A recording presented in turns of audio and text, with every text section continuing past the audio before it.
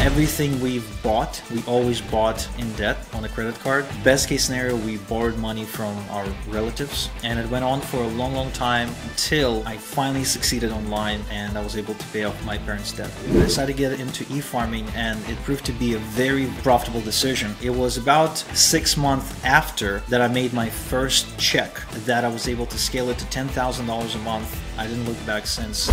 Cycles come and go. You know, in real estate, it's about a 10-year cycle. You have to use different strategies during different times of the cycle. So this is a perfect strategy for someone who has no money.